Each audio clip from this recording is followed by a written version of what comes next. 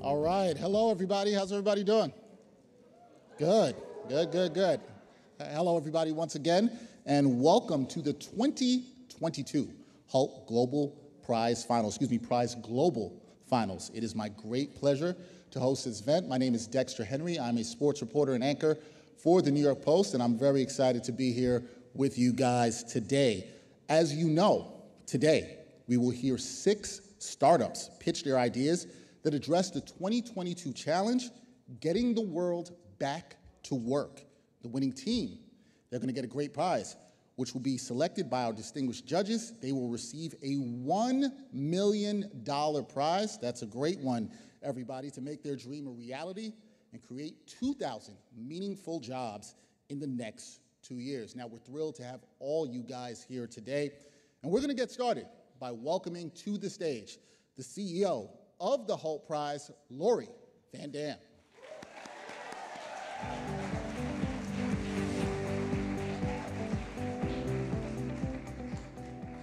Hi, everybody. How we feeling? We're excited. I also want to say hi to all of our friends who are watching in our viewing parties around the world, Nairobi, Mumbai, Mexico City, Tunis, and so many more. Hello and welcome. It is such an honor to be here with you today. Although I am new to the Hult Prize, in fact, this event marks my 1-year anniversary leading the team. I am certainly not new to our sponsor organization. I spent the first half of my career with EF Education First, which included serving, actually, as the first interim CEO of the Hult International Business School when it became an independent educational institution in 2003. After 20 fantastic years with EF, I decided to explore the nonprofit world. So with EF's blessing, I pursued leadership roles at charitable organizations like the One Fund Boston, serving the marathon survivor community, and most recently with Susan G. Komen, the breast cancer charity. I was deeply honored when I was asked to rejoin the Hult community to lead the Hult Prize Foundation into its 2nd decade of success. This truly is my dream job.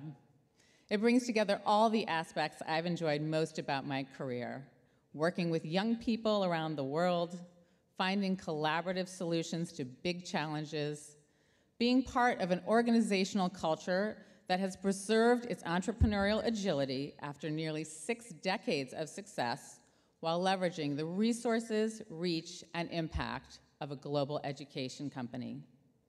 I am genuinely in awe of everything the Hult Prize participants have accomplished over the years. Our students have tackled some of the world's most complex challenges with game-changing social enterprises that combat world hunger, unemployment, and water shortages, protect the environment and regenerate nature, and empower vulnerable communities. One of our most successful Hult Prize winners to date is Aspire Food Group. In 2013, the Aspire team from McGill took home the prize with their innovative idea of farming palm larvae to feed crickets, which they make into a sustainable protein source to feed the world. Just under a decade later, the Aspire team generates over $20 million in annual revenue, has secured over $20 million in venture capital, employs 80 team members, runs the world's largest cricket farm in Canada, holds 12 patents, and has been featured in both Forbes 30 Under 30 and Fast Company's list of 100 world-changing ideas. Mohammed Ashur, who is the founder and CEO of Aspire, has recorded a video message that I want to share with you now. The Hult Prize is so much more than an idea. It's a global community of impact. I remember in 2013, when I was a medical student and well on my way to pursue my lifelong dream of becoming a neurosurgeon, receiving that email that completely changed my life. And it was an invitation, really more a dare, to build a business that at its very core can address the problem of global hunger. It's almost been 10 years since we won the Hult Prize, and I'm sitting today in our commercial facility in Ontario in Canada, which is a $100 million project. Aspire is now a commercial business with multinational focus and exports in many markets. and still centrally focused on the very same call to action that the Hult Prize inspired all these years ago. And it's the long-term desire to create sustained impact in so many communities while doing so in a financially responsible and sustainable manner. I wish you all the very best in pursuing these game-changing business ideas that are going to make a tremendous positive impact on our planet. And I thank all of you and the judges and the entire Hult Prize Foundation and organization for the work that you do to continue to inspire so many entrepreneurs in the world, including people like myself, who never grew up thinking they would become business leaders, to become the next generation of impact makers around the world. I hope to see you all next year.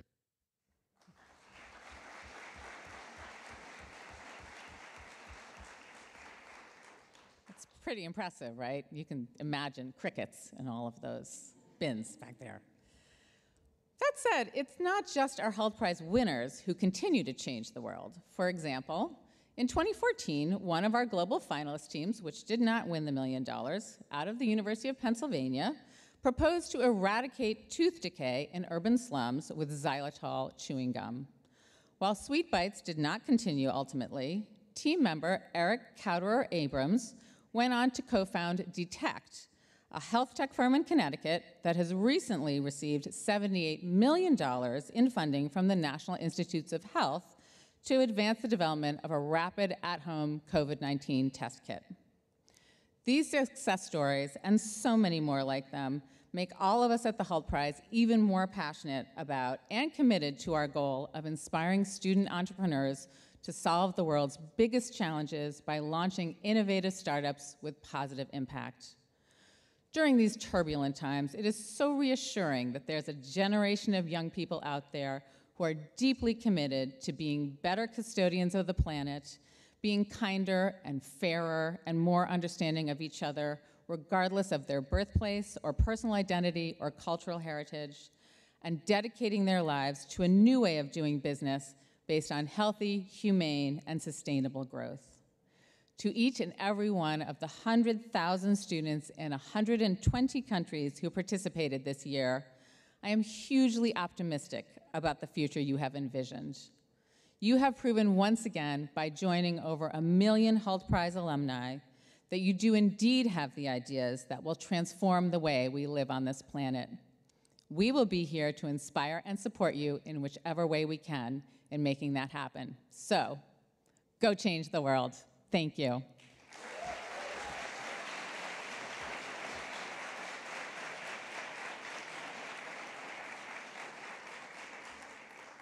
Thank you all.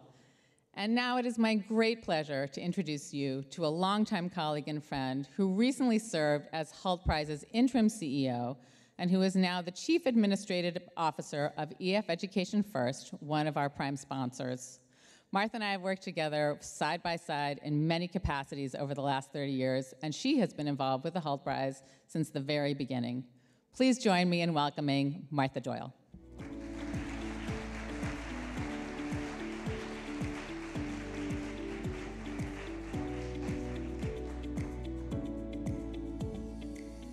Hello, everyone. I am so honored to be here on behalf of EF Education First, which has been a proud sponsor of the Hult Prize since day one. EF's mission is to open the world through education. Today, we have 52,000 employees in 100 offices around the globe. We come from every single background and identity, but we are all driven by a shared, single belief that the world is a better place when people try to understand one another across cultures and borders and languages. When I was young, my mother always told me that one person can make a difference. And I must admit, I didn't believe her. She would share stories of heroes or leaders or inventors. And I always thought that those people were just special. Ordinary people couldn't actually make a difference. And yet, here we are, in a room filled with student entrepreneurs from every single corner of the world who have created amazing social enterprises to solve some of the world's biggest problems. What makes an ordinary person turn into a hero or a leader or an inventor? It's not where you come from. It's not what college you attend. It's what lies within you. 60 years ago, EF's founder, Bertel Hult, was a college student, an ambitious college student, just like many of you in this room. He had enormous entrepreneurial spirit and a dream of making things better. Bertel grew up in Sweden, and he was profoundly dyslexic, which meant that he always struggled in a traditional classroom setting. Back then, no one really understood dyslexia, and so teachers thought that Bertel was stupid or lazy. But he knew he wasn't stupid. And in fact, he felt absolutely sure that there was another way to learn that didn't involve reading. So he actually dropped out of high school and landed himself a job in a local bank as an errand boy, which is about the most entry-level job that you could have. But being ambitious, he decided that if he was going to be an errand boy, he was going to be the best errand boy that that bank had ever seen. Now, one of his core skills is to make processes more efficient. And since his main job was to sort the mail and then deliver it to bank executives, he came up with a system to sort the mail faster. He then mapped out the best route, and then he literally ran through the bank, timing himself so that he could see if he improved on the time from the day before. This caught the eye of one of the bank executives, who came down one day to the mailroom to find the running boy. When he heard Bertel's story and saw his system, he decided to help him. He told Bertel that if he was not going to go to college, he needed to at least learn English, and he sent him to work in the London branch of the bank for one summer. 3 months later, Bertel could speak English. He didn't learn it in a school. He didn't learn it from a book. He learned it by being immersed in an English-speaking country, doing his job, ordering tea, making friends, just living his life. And that's where the original idea of EF came from. When Bertel returned to Sweden, he did enroll in university. By then, though, he knew that his career path was not going to be traditional. He knew there were many more students out there, just like him, who learned better by doing something than by reading about it. So from his dorm room, Bertel set up a new company to take groups of students abroad during their summer vacation to learn English in the mornings and then practice it in the afternoons, playing sports, meeting friends, having fun, seeing the sights, and connecting with other students through English. Little did Bertel know that he would one day be considered a pioneer of the experiential learning movement, and that the company he founded from his dorm room would become the world's largest private education company. This same entrepreneurial spirit was what propelled Bertel to launch the Hult International Business School in 2003. He believed that business education needed to be totally reimagined to keep pace with an interconnected global world.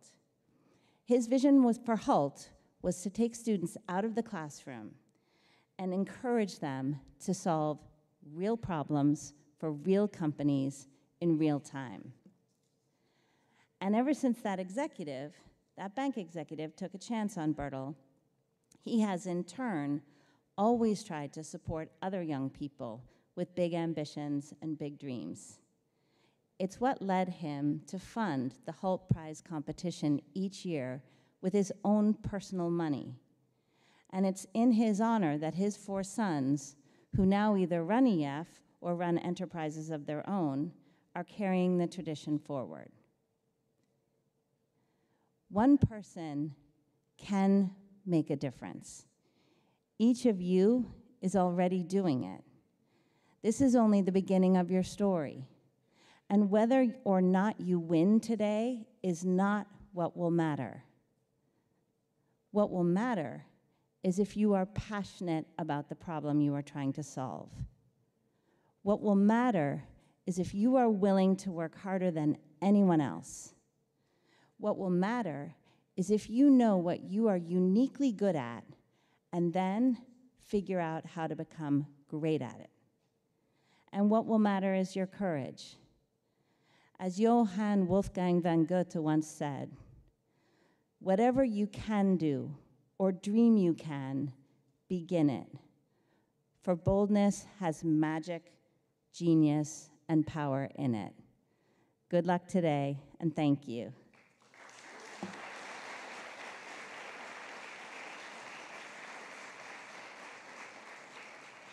And now it is my great pleasure to introduce you to the new president of the Hult International Business School, Dr. Matt Lilly.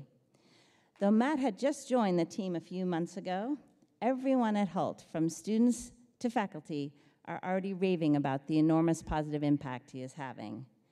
And I suspect when we look back after his first year, we will see the dazzling difference he has made. Please welcome Dr. Matt Lilly.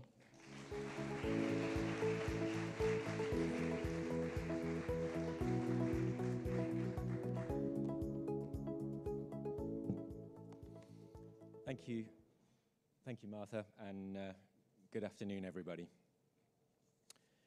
As Martha mentioned, Hult International Business School was founded 19 years ago with the simple aim of improving the way that business is taught. Our education is designed to give students the knowledge and skills needed by employers now. And since, as we all know, you can only really learn by doing, our education centers around putting theory into practice. We now have 4,000 undergraduate and postgraduate students from over 120 countries at our campuses in Boston, in London, in San Francisco, and in Dubai doing just that. Everything we do at Hult is to enable people to make an impact that matters, and ultimately to help create a future that's better for everyone. Because we believe that business, done ethically, is the biggest driver of progress, not only economic growth, but also the spread of prosperity across our planet. I love the Hult Prize because, like Hult International Business School, it's driven by the beliefs that business can be a force for good in our world, and that bringing people from the whole world together stimulates our thinking, allows us to learn about and from different cultures, makes us better leaders, and leads to better solutions. For the students taking part, the Hult Prize also offers a crash course in some of the things that we aspire to teach in our business school with our innovative, challenge-based curricula. Things like turning your passions and dreams into your future career, thinking big and out of the box, getting the best and most diverse minds to solve real problems in real time, and learning by doing, failing fast, and improving. But most importantly, I love the Hult Prize because it changes people. It encourages people who never thought they could to be entrepreneurs and to work together to create a better world. We like to say that Hult International Business School is for those made to do. It's also true for the thousands of student entrepreneurs who compete each year in the Hult Prize.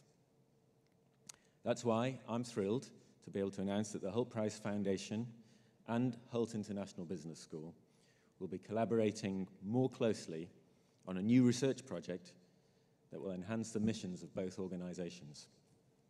We'll study the mindsets, personality traits, and motivations of social entrepreneurs by surveying and interviewing Hult Prize participants, past, present, and future. Basically, we want to find out what makes entrepreneurs tick. To date, most of the research in this field, as you might imagine, is US-centric. Since Hult Prize competitors come from over 120 countries, they'll offer a unique insight into which traits are universally human and which are culturally specific. It will help us to improve the experience of future Hult Prize participants, but it will also help to enhance how we at Hult International Business School deliver our social entrepreneurship programs. In closing, I'd like to congratulate all of this year's participating Hult Prize teams. During these past 12 months, you've undertaken an amazing, incredible education, and I greatly admire you for doing that. I'm confident that it will set you up for future success as a social entrepreneur. For the 5 remaining teams, I wish you good luck today. And regardless of the outcome, all the best in turning your dreams into reality and changing the world. Thank you.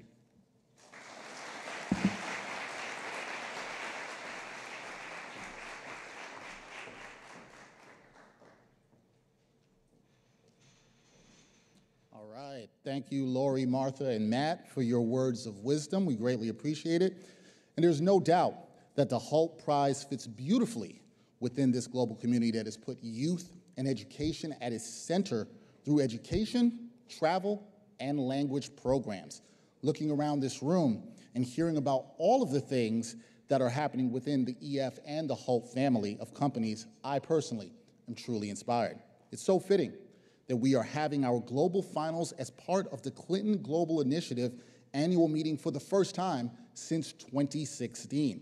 And as many of you know, President Clinton has been a longtime supporter of the Hult Prize, even going so far as to name the Hult Prize one of the top 5 ideas changing the world in an article in Time magazine. So, with that being said, it is my great honor and pleasure to welcome to the stage the 42nd President of the United States, William Jefferson Clinton.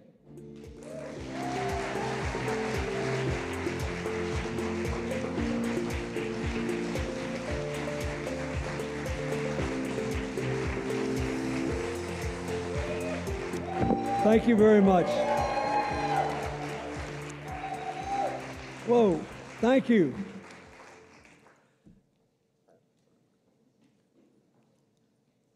That made this whole thing worth doing. You know, you just proved one of Clinton's laws of politics and psychology. Other things being equal, you'd rather stand up and shout than point a finger and call people names. It's great.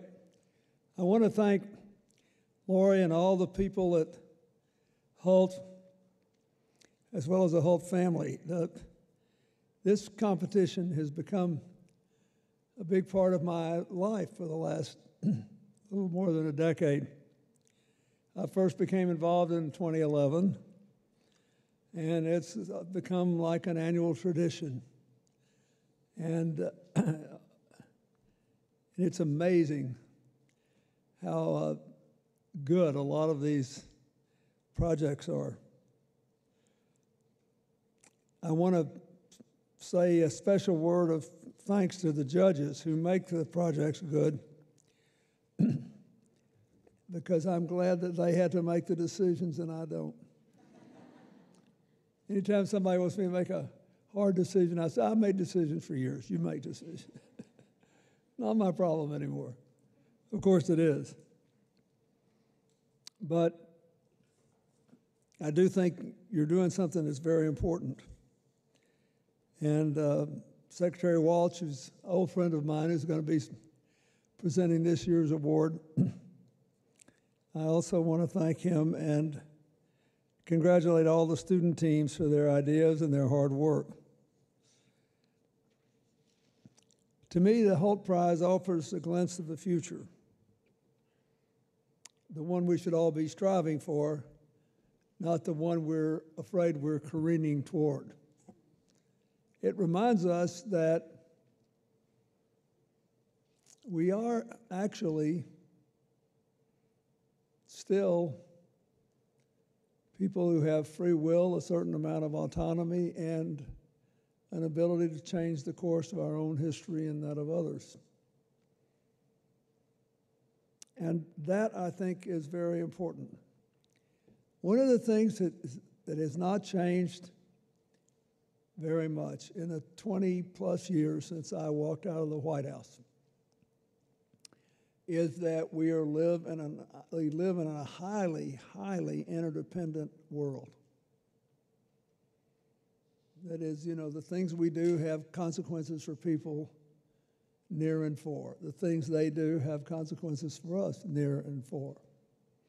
They may be good, they may be bad.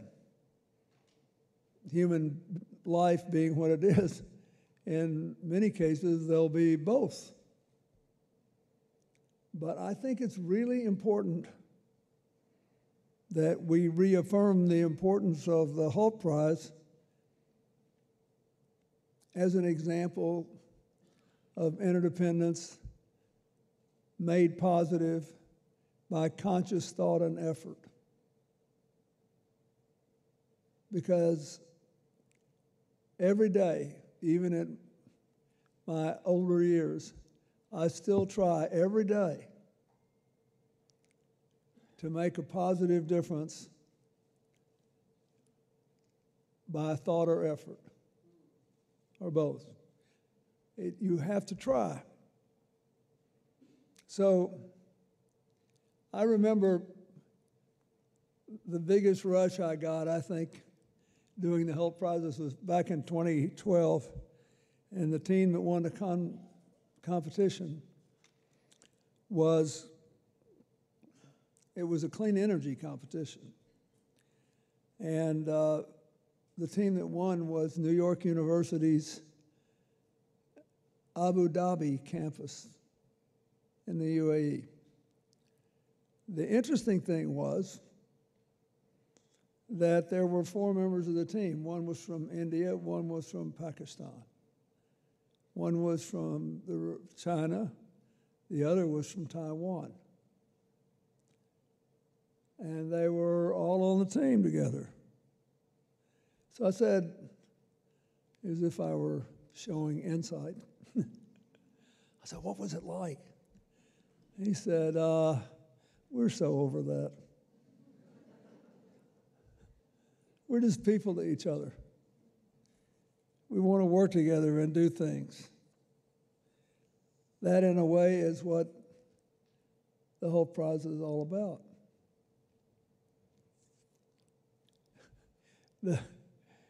All the politicians want to make sure you're wearing the right color suit to the parade. The people who put people first make sure you take everybody's talent, put it together, and get the result that we need. So that's my memory. Now, as you'll see over the course of this afternoon, all the finalists in this year's competition have also done impressive work that will help more people around the world fulfill their potential. This year's challenge was important and timely to help put the world back to work after the COVID-19 pandemic by creating social enterprises that will employ 2,000 people by 2024. Over the course of the last year, more than 15,000 teams from more than 2,000 universities in 120 countries took part in the challenge. If they all stick to their plans and meet the targets, they collectively can create more than 30 million jobs by 2024. That's quite a number for university students and people just coming out. I think this is profoundly important because I believe work is not just about making a living, even though that's essential. For many people, at least of my generation, work is fundamental to human dignity and our sense of self-worth. And unfortunately, through no fault of their own, there are millions and millions and millions of people in the world today who don't know whether they feel that way anymore because it seems so peripheral to their lives that their lives just seem stuck. Oh, maybe they've got a job, but it's maybe not a very good job. And being stuck is very important. It's far worse over the long run than being poor, as long as you have the power to take yourself out of poverty. Being stuck is an awful thing. It's good looking in the mirror every day and thinking that every single one of my tomorrows is going to be just like yesterday, and I am completely powerless to change that. Changing that, not just for yourself, but for others, is one of the most noble objectives, I believe, that anyone could ever have. Being stuck is dangerous. When you feel left out, left behind, overlooked, you become vulnerable to us versus them, resentment-based politics. And pretty soon it starts to creep into other parts of your life. Being powerless is not good. And we have to make sure, all of us, each in our own way, after all the dislocations that were caused by the COVID epidemic, there will be many things that need to become unstuck. And we need to help as many people as we can unstick them. So we're going to move on to the pitches now. But I have one more job to do, which I'm really tickled to do for reasons you will soon understand. And that is to announce next year's Hult Call to Action. Redesigning fashion to make it more sustainable. Good topic, right? The clothing is a basic need. It helps to keep us warm, keep us cool. In most of our societies, keep us more decent. It also helps us to express our personal identity and cultural affinities. It's the world's third largest manufacturing sector, contributing $2.4 trillion to the global economy every year, employing more than 300 million people. Unfortunately, this comes at a steep environmental and social cost. The apparel industry is responsible for about 8% of the world's greenhouse gas emissions, consumes 215 trillion liters of water a year, accounts for 9% of the microplastics found in our oceans. For the majority of workers, conditions are poor and pay is often below a livable wage, especially for women who make up 80% of the workforce. It's clear that we need new approaches to fashion, from how we source textiles and how we manufacture garments to how we buy and dispose of them. The good news is there are already forward-looking members of the fashion industry doing really good work that is inspiring to others. I saw a lot of that, especially in my work in Haiti after the earthquake, where longtime friends like Donna Karan and Kenneth Cole and innovative new designers like Victor Glamade and Azadeh Jean-Pierre work with local artisans to develop new designs and use natural materials and recycled products. At this meeting, we have an exciting new commitment from the Smallholder Farmers Alliance, with partners including Timberland, to introduce regenerative cotton among its members in Haiti. both to improve the livelihood of the farmers and to make their crops more sustainable. There's a lot of more important work being done in this area, and I know that the teams from this year's Hult competition will make a big contribution. But you have to allow me one little point of personal pressure. I probably should have been conscripted into being a judge this year, because for the last several years, my presidential library in Arkansas has sponsored an event called Curbside Couture. And we put out a book on it every year. And all these young people, some of them as young as 9 and 10 years old, design fashion out of essentially trash and waste material. And it's amazing. They have a lot of fun doing it. The rest of us have a lot of fun watching it.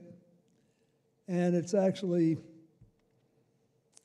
gotten a whole lot of people who otherwise, I think, would have thought it was some sort of liberal political plot. It's gotten a lot of people to really think about the impact of any human activity on the larger environment. What are you using? What are you wasting? What are you recycling? How does it impact? And if you start with the end in mind, then the politics can't get in the way. Just think about that. So, thank you, judges, for judging this year. Thank you, contestants, for stepping up. And thanks to the Hult Prize for trying to show us that cooperation beats conflict every time, and that we can nearly always do something better than we're doing it in ways that help more people to get and stay unstuck. Thank you very much.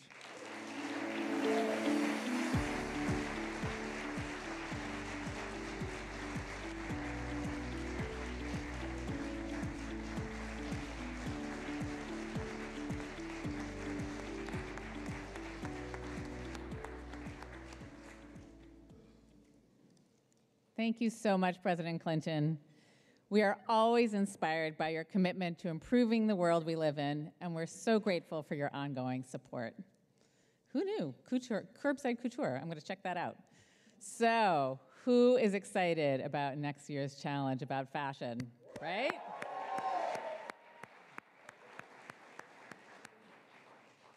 I think we're going to see a lot of innovative and creative ideas for tackling these important issues. And if we're going to be talking about the process of producing and selling clothing, it seems only fitting that in 2023, we hold our global finals in a city that is world famous for fashion. So it is my enormous pleasure to announce that our 2023 global finals will take place in Paris, France.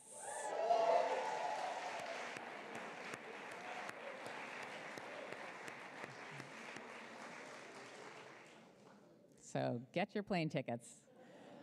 That's not the only big change for 2023. Over the years, the Hult family has been so impressed with the startups, not just the ones who win, but the ones that make it to our global finals. They would like to see even more Hult Prize startups have the opportunity to turn their ideas into thriving companies. So for 2023, they will be providing several smaller seed capital grants in addition to the $1 million flagship prize.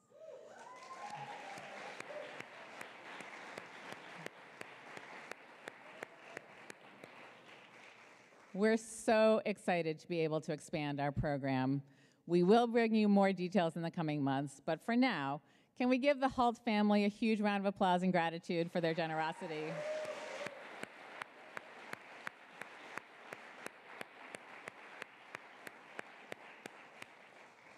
So, lots to go with for 2023. But first, we have some important work to do, and I'm going to hand it back over to Dexter.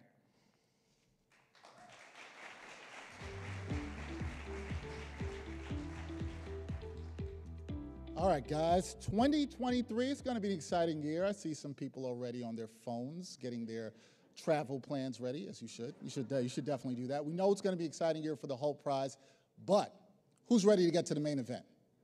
There we go. Okay. All right. So before we get to the main event, what I have to do is introduce our outstanding panel of judges. And these judges, they are fantastic. They are across a broad range of industries, and they share in the spirit of social entrepreneurship with our participants. So I'm really excited to introduce them to you. We're going to start off. Our first judge, Kareem Begur. He's the co-founder and CEO of InstaDeep. Next up, we have Janice Bryant-Howroyd, founder and CEO of Act One Group. Then we have Meg Garlinghouse, Vice President, Social Impact Ad for LinkedIn. All right, and then we have Erica Karp, Chief Impact Officer at Pathstone. Then Karen Clausen, she's the Content Manager of Public Programs at the Nobel Prize Museum. Next up is Manish Ranjan. He's the co-founder and CEO of Nano Health, and he's the winner of the 2014 Hult Prize. Then we have David Rosenberg. He's the CEO and co-founder of Aero Farms. And last but not least, Sandy Spiker. She is the former CEO of IDEO. Those are your judges, and judges, look, I do not envy the decision that you guys have to make. It's a lot of pressure on you there, so we will see. But you're going to need to make the decision after hearing from our student entrepreneurs, because I know each of these 6 startups would make a worthy winner. And we are going to hear from them in just a moment. But before we do, guys, let's take a look at the journey that they all have been on.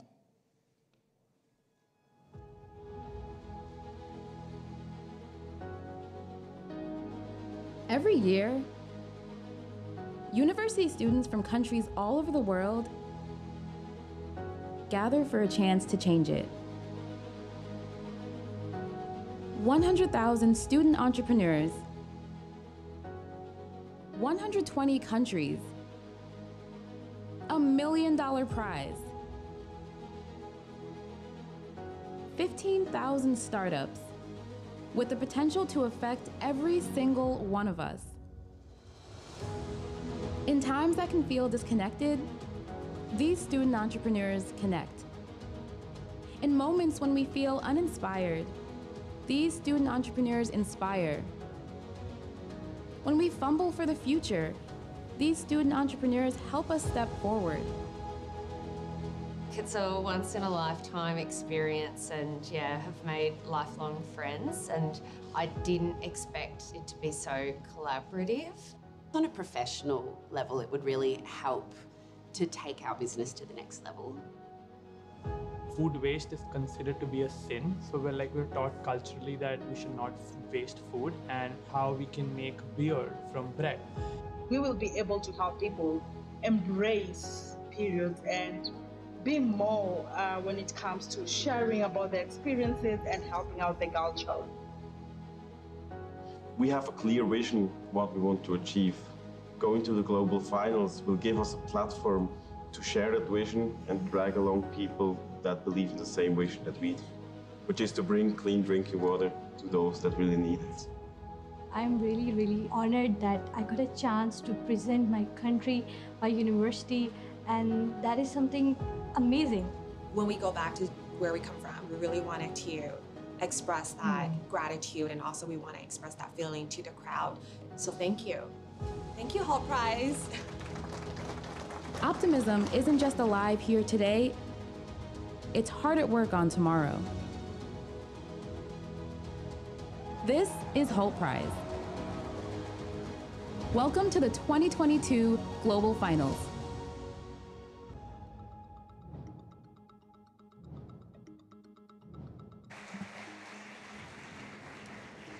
All right, how are we feeling? All right, I like the energy there. Are we ready to hear some pitches?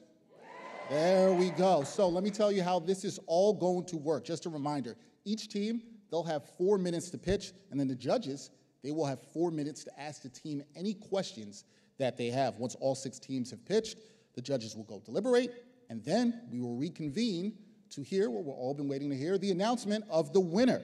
Now, we've been eagerly awaiting this moment, guys. Judges, are we good? We're all set? Judges are ready to go. Teams, you guys ready to go? All right, that's what we want to hear.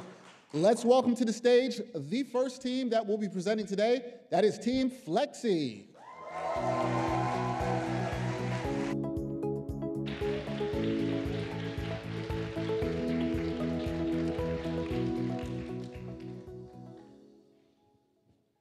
7 years ago, I woke up in the most excruciating pain of my life. But the worst came later, when I realized I would never regain my mobility. I'm Andrew, CEO of Flexi, and our mission is to fix broken systems of disability employment that impact 1 billion people around the globe. Australia is a leader in disability supports, healthcare, and employment targets. 56% of Aussies with a disability have a college qualification. In fact, I have 5. But we haven't translated this incredible human potential into jobs. People like me face significant levels of unemployment and poverty. We experience discrimination, stereotypes, and employers who just don't understand what we're capable of. Professionals with disability like me are a huge untapped workforce. We're facing an $8.5 trillion global worker shortage. Hi, I'm Emily. I'm a recruiter and I've helped hundreds of people find meaningful careers. We believe that people with disability are not being employed, and it's not due to a lack of skills or demand. And that's why at Flexi, we bridge the gap. We connect people with disability to remote tasks with our talent-starved business clients. And when it comes to the right team, we're in safe hands to look after this task because we have a combined 52 years of relevant industry experience. Every one of us has a family member or lives with disability. So how do we attract and retain talent? We offer amazing hourly rates. We're 100% remote work, and you get to choose your hours as a flexi. Quite simply, it's flexibility. Businesses need flexibility too, and that's our competitive advantage with clients. I'm Candice, I'm a commercial lawyer, and I'm proud to tell you that we can offer remote-based tasks that are both cheaper and more flexible than our competitors, all while helping our clients to meet their obligations to hire people with disabilities. We have some fantastic partnerships across government and the disability sector. Plus, we're a proud Microsoft for Startups member, which means that we can scale our business digitally. Our business model differs from our competitors because we hire our talent directly into dignified jobs. They become our employees. We already have a community of fantastic future flexis, plus 17 great client leads who are keen to collaborate with us as soon as we're up and running. We have demand, but we need funding. We've identified a beachhead market in administrative services because these are perfectly suited to college-educated professionals who are working remotely. But that's just the beginning. Once we're established, we plan to scale quickly into other service lines and even into other geographic markets. So we have great client leads, great partnerships, and a great talent pool. But what about the numbers? Hi, I'm Ishari, a CPA with 3 finance master's degrees. Hult Prize funding will help us grow. With industry standard margins, in just 3 years, we will create 4,000 meaningful jobs for people living with disability, just like Andrew. We will make a $1.1 billion impact to Australia's GDP. People with disability are the world's largest minority, and most of us want to be working. Flexi is ready to change 1 billion lives and get the world back to work.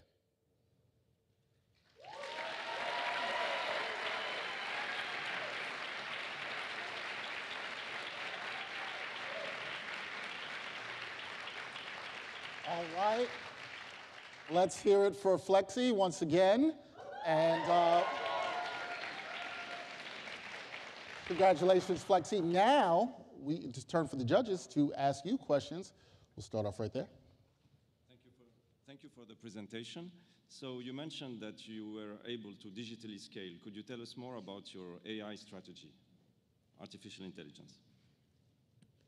Absolutely. So at this stage, we are a people-focused company.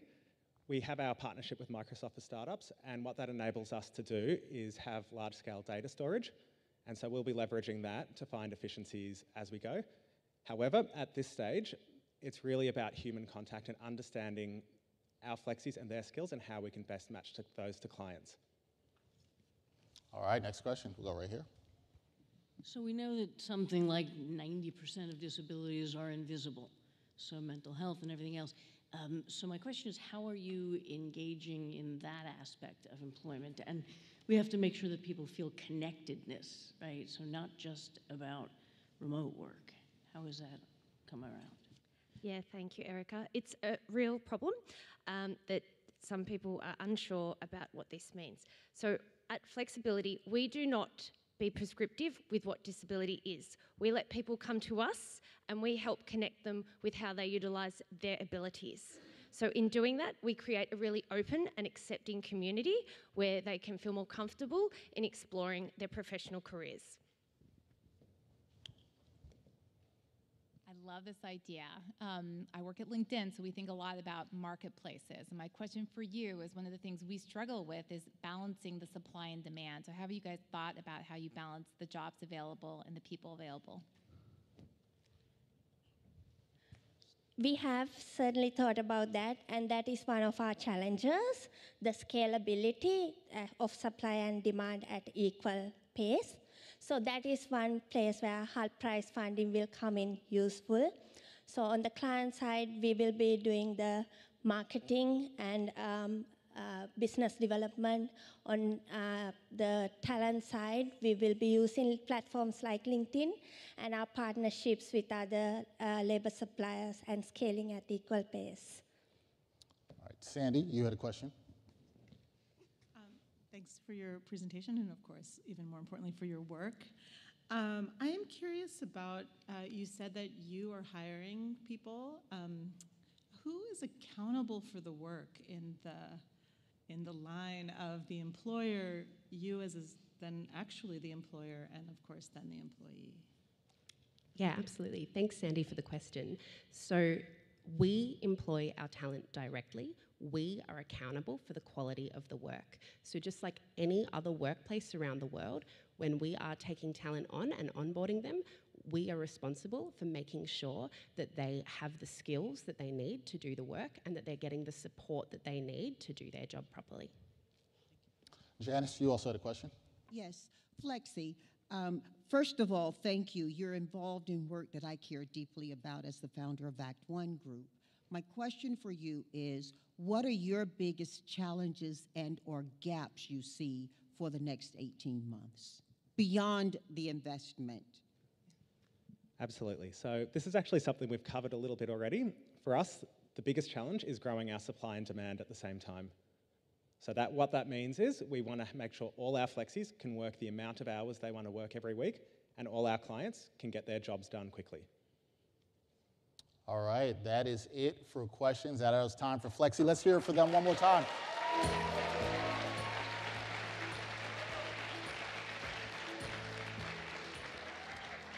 Thank you, Flexi, for your time. Great presentation there. Next up, who will be coming to the stage, we'd like to welcome Iko Bana.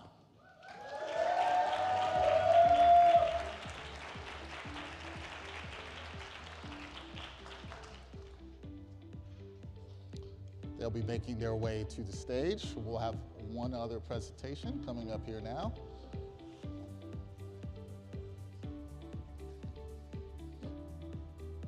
All right, here is Iko Bana. Let's hear it for them one more time.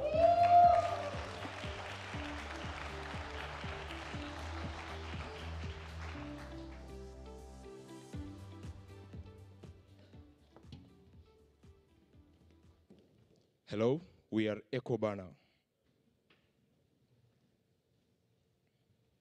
They use anything. Oh,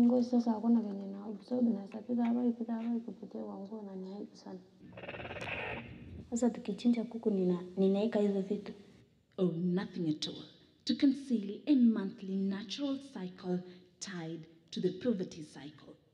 65%. To many of you, this is just a percentage. But this percentage represents the number of Kenyan girls and women who are affected by period poverty. The faces you see there are the faces of the dreamers, the doctors, the entrepreneurs, and the future investors who use anything from cow dung, chicken feathers, soil, rugs as their best definition of sanitary towels. And that's why we are here today. Ladies and gentlemen, I'd like to introduce you all to Ecobana, a simple, cost-effective, biodegradable, and hygienic sanitary towels made from banana fibers. An average Kenyan family spends $0.84 to buy sanitary towels, whereas with our product, they'll be spending $0.46. We are talking of savings over $0.38 for a family that lives below $1 a day. And we are 65% more sustainable and 45% cheaper than the existing sanitary towel in the Kenyan market today. And that price point will allow us to sustain ourselves, as we'll be generating a profit of over $8,600 per month. We are using 2 business models, and we broke them down to 3 market phases. Phase 1, when we launched the company, we sold our products in the local markets, partnered with the local NGOs and community leaders for awareness creation of our product. And phase 2, as we plan to grow horizontally within Kenya, targeting schools, governments, and hospitals. And phase 3, as we grow vertically within Eastern Africa and Africa, targeting disaster relief agencies such as the UNICEF, Red Cross, and the United Nations.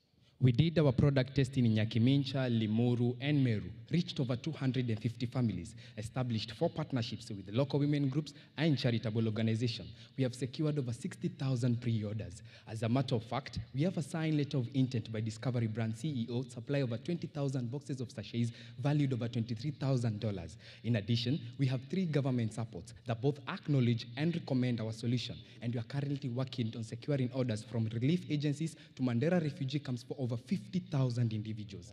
But what we are truly passionate about is our impact. And we broke it down to 1 unit level. For every sachet we sell, we shall be empowering 7 girls and women to continue with education, get better job opportunities in the future. We shall be allowing the family to increase their income up to 2 times and be providing a safer household environment for that family. Multiply that by the thousands of boxes and sachets we sell, and you're looking at a huge magnitude of impact. But today, ladies and gentlemen, at exactly 1:58 p.m. New York time, Ecobana is here to ask for $1 million to make our dreams come true. Given our wholesale business model and current demand, we predict and aim to sell more than 3 million pads, generating over $50,000, employing more than 2,000 people by 2024, and reaching people in more than 4 different countries. With our partners, Discovery Brands, Iron, and St. Paul's University, Kenya, we are looking at solving problems using banana fibers. We've already started working on the future product line of Ecobana, that is installing sanitary dispensers in public toilets, schools, hospitals, favorable government facilities, and also expanding locally and internationally. And you might be wondering, why are we the perfect team to reimagine and revolutionize the sanitary towels industry in Africa? As a team, we know the competitive landscape, how to build scalable enterprises, bringing quality to customers and investors. And it doesn't hurt to say that Ecobana has mentors and advisors with over 20 years experience in menstrual hygiene space, marketing, sales, and finance. And that's why Ecobana is more than just a product. It is a movement of liberations as we empower billions of girls and women to put their own fate, quite literally, in their own hands. Changing lives.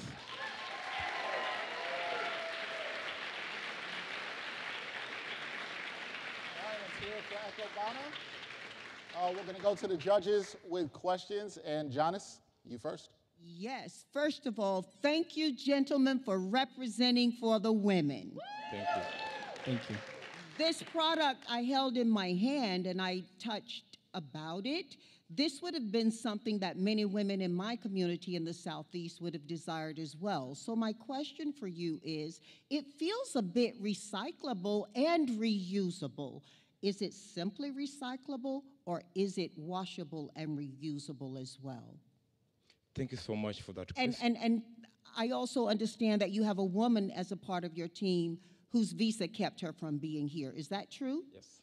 Okay. Thank you so much for that question. And this is one of the best questions that our COO, Kylie Modonyo-Gola, who is not here with us because of the visa complication, could answer best. Because these sanitary towels, they are not washable.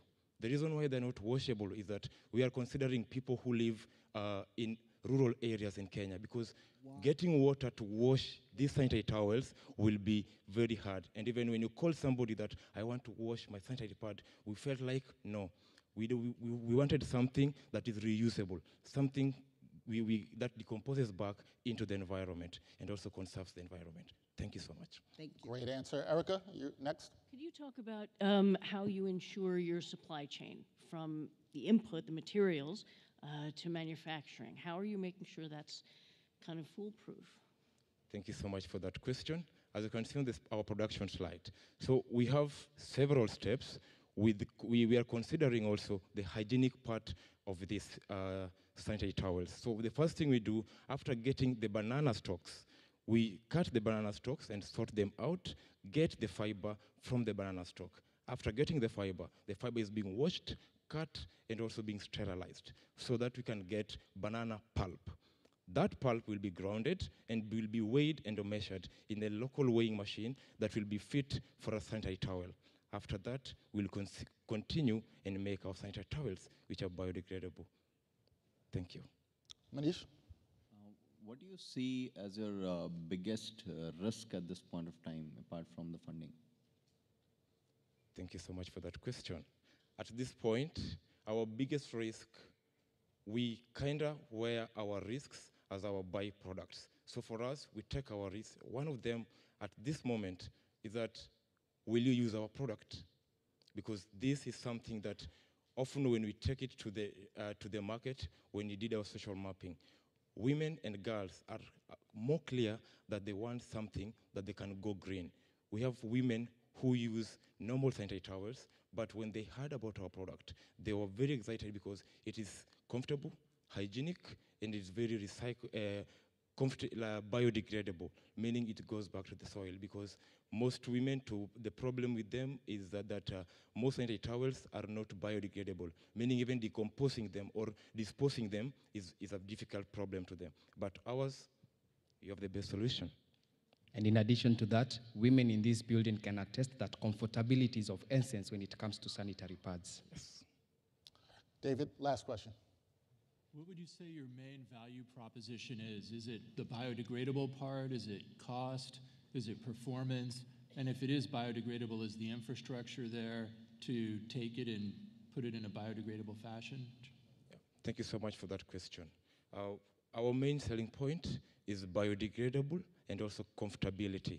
And for biodegradable, there are machines, and also, as I said, Ecobana has mentors with over 20 years experience in manufacturing. So we have the machines, but not quite good machines for us to expand, build many, manufacture many products to reach many people. But there's the machines, there's the technology, and we are harnessing that technology to make this beautiful product. And of course, we have the team that knows how to build scalable enterprises. We have the pain, we have a beautiful product, and we have you to join us in this noble quest of ending period poverty. And in addition to that, we have a heart of the world and a mind for the business. Thank you. Yeah, and again, thank you. All right, there we go. Let's hear it one time again for Ecobana. Thank you. Thank you so much. All right, now we heard from Ecobana.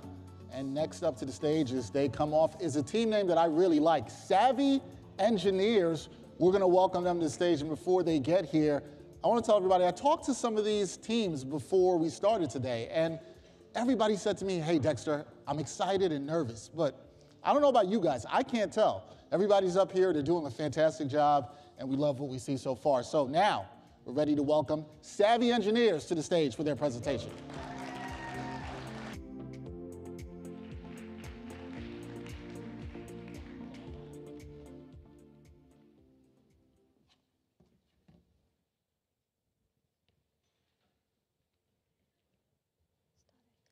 We are savvy engineers, creating savvy solutions that sustain the environment.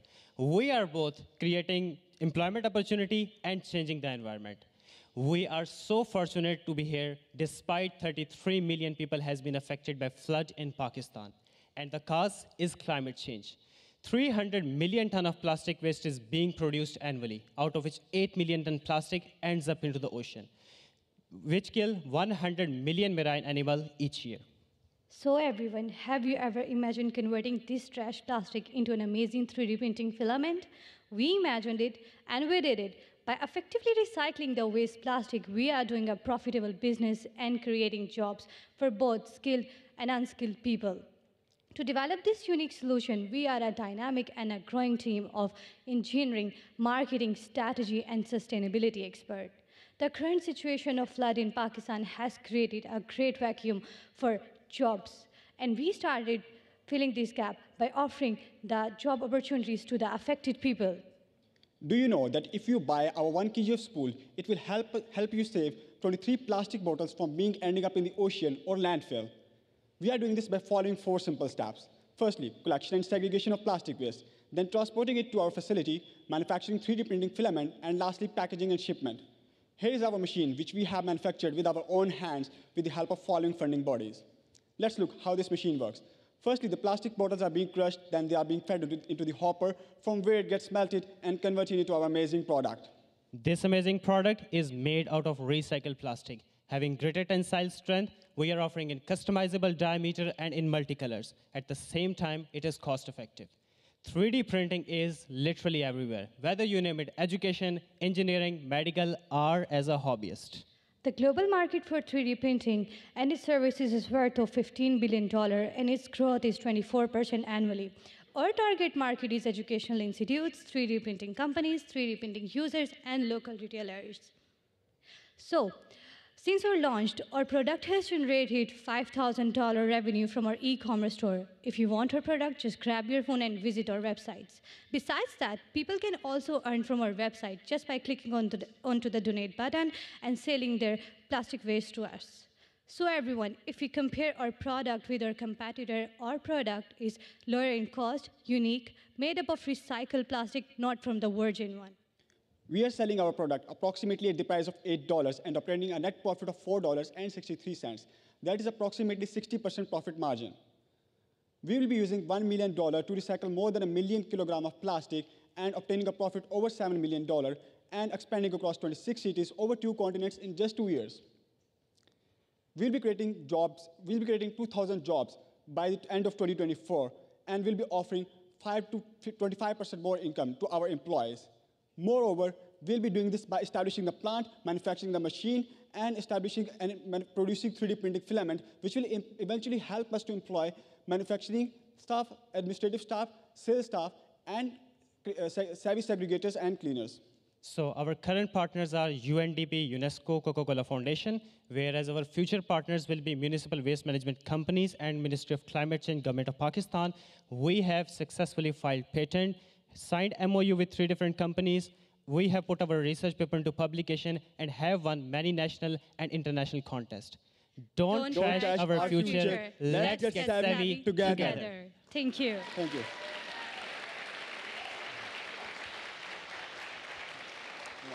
Great job there by Savvy Engineers. We're now going to open it up to the judges for questions. We'll start off with David.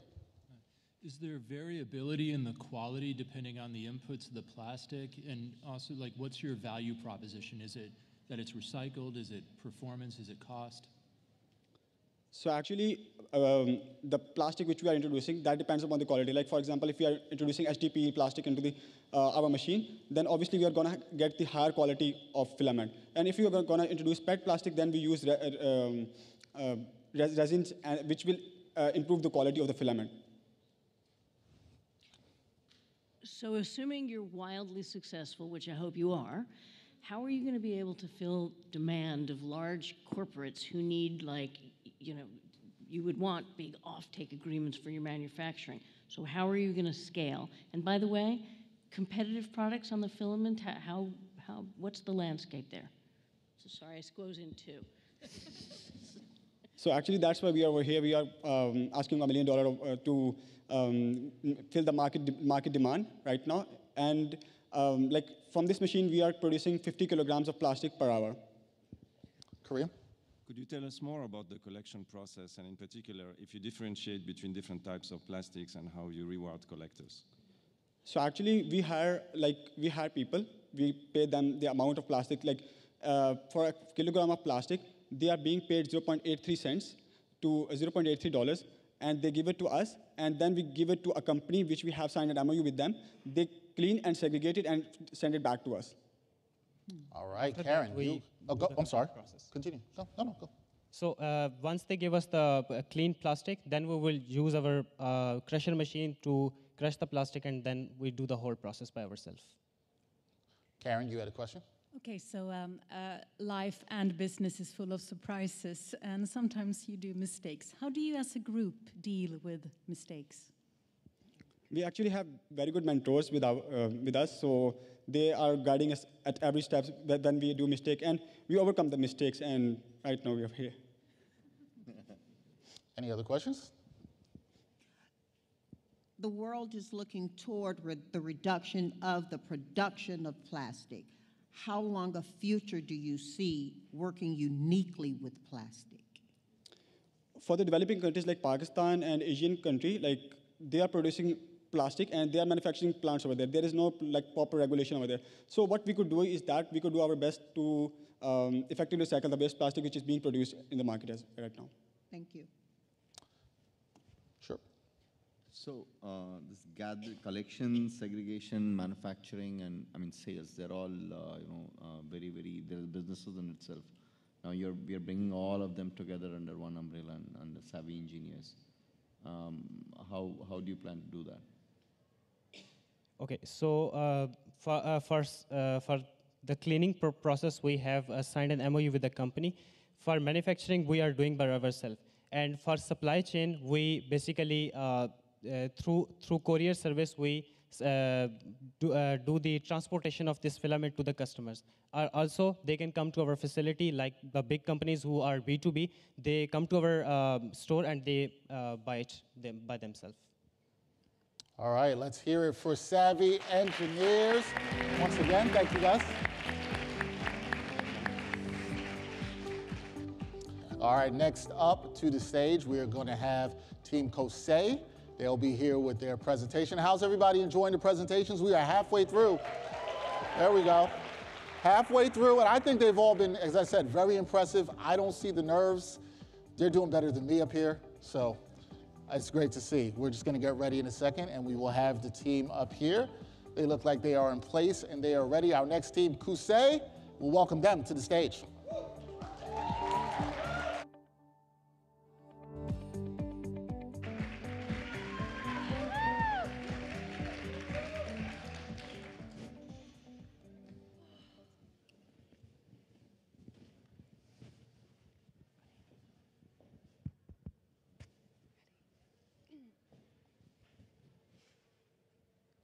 Before I begin, I would like to invite the judges to really reflect with me this year's call to action, bringing the world back to work. Are we here providing an individual a job opportunity through product-based, labor-intensive manufacturing in exchange for monetary compensation? Or are we here to provide them something more than just a job, not only to earn, but to perform and produce? I'll leave this to the judges to answer. But today, my teammates and I are here to share with you all what we think this year's call to action is. This painting was actually hung in one of the hotel lobbies we work with in Taiwan. This is a co-creation by the disabilities and designers, where first disabilities will draw from their imagination, and designers turn this into a co-creation, really give the disabilities a sense of empowerment, just like her.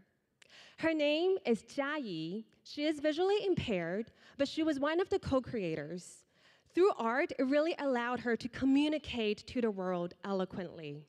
So we decided to reach out to 80% of disabilities that were not able to find a job. Ladies and gentlemen, we are Kosei. We are a platform of value creation rather than just donations and grants. On a side note, we're actually pronounced as Kosei. which in Taiwanese means empowering attitude towards life, and this is our business model. Disabilities will first upload their original artwork onto our platform, and then designers would download, co-create, corporates will buy and issue the license fee back to us, Kusei, and we will distribute 25% of the revenue back to the NGOs. Now, disabilities from the NGOs will participate in workshop, but this is not just a job. In the long run, this will improve their mental health at the same time to lower the burden of their support system, creating a social impact. Co-creations not only have the business value, but at the same time, it will also add ESG score to the corporates. So we're speaking to KPMG for future ESG score endorsement. We have now been speaking to all of these multinational corporates at the moment. We are a platform mechanism that will be able to meet the demand for both NGOs and corporates, creating a sustainable ecosystem. For example, from turning this robot to a mascot issued for Taiwan Bank, or turning this subway station into an art gallery supported by our government, or turning this co-creation into this facial mask that could be worn globally. Companies license artwork for their product, packaging, and gift design. And in markets today, they're also looking for measurable ESG values, specifically in the social impact sector. And this is where we can help. Starting in Taiwan, we are expanding to other markets by working with more businesses and NGOs in creating 2,500 job opportunities through co-creation. We have so far generated more than $700,000 in revenue in Taiwan market alone, and with 1 million prize from Hult Prize, we can expand faster and stronger. Our team has the experience, the expertise, and the passion to achieve our vision. We don't know what's going to happen in the future due to a lot of uncertainties. Supply chain disruption may again put these people out of job, but we don't want this to happen again.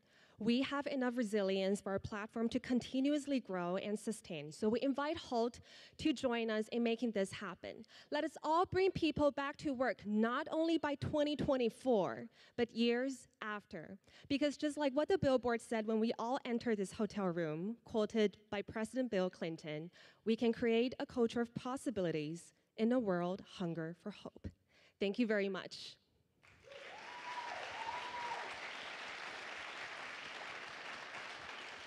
Great job, Team Kusei.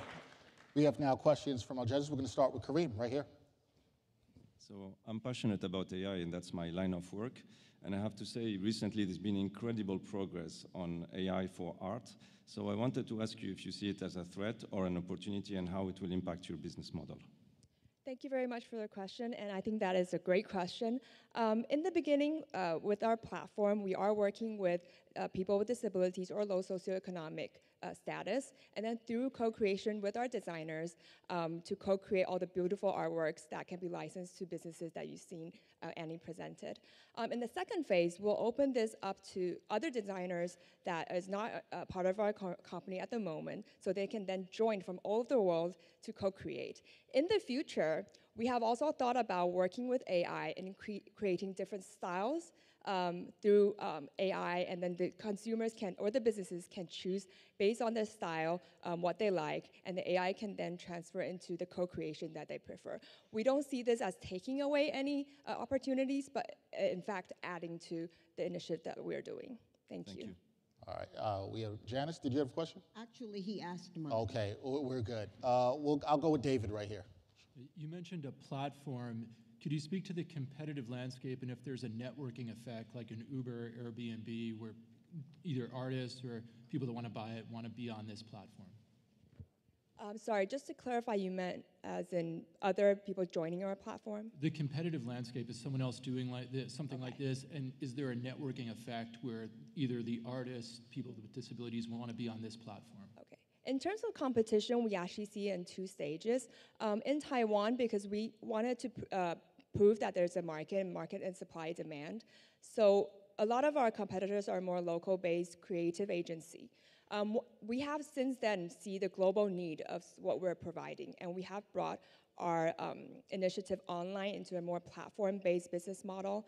And as you can see on this positioning map, that that we actually, since that we're bringing into a global platform, we are actually seeing more global competitors as well. There are actually two spectrum that we're looking at. One is the more commercial aspect, where there are other IP licensing platforms. And on the other end of the spectrum is the more public welfare, charities, and organizations like World Visions. And you can see that we position ourselves in a very unique position where we have high engagement with the NGOs and the businesses, and at the same time provide commercial IP licensing, but also has that charity aspect to it.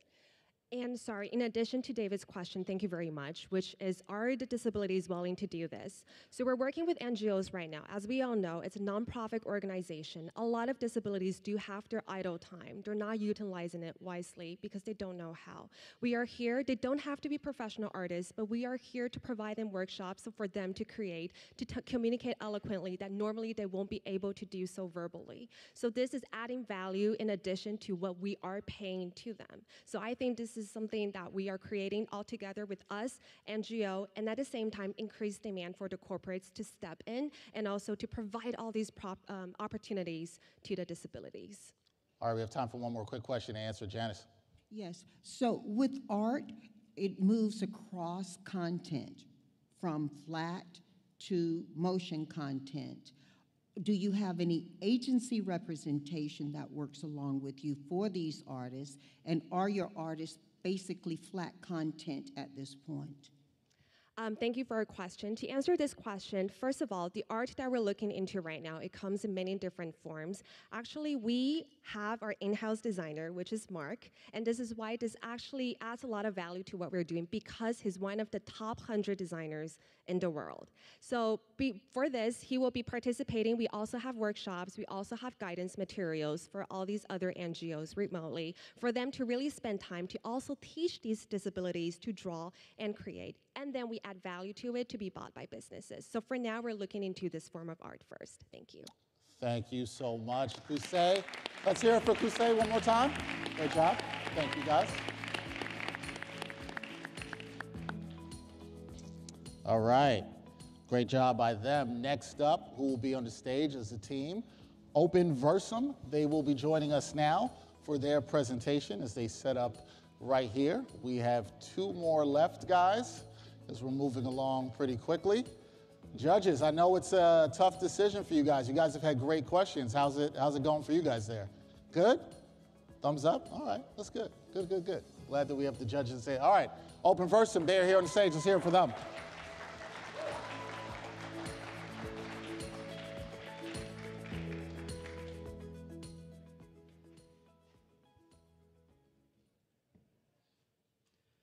Would you drink this glass of water? You have the choice, but 2 billion people around the world do not.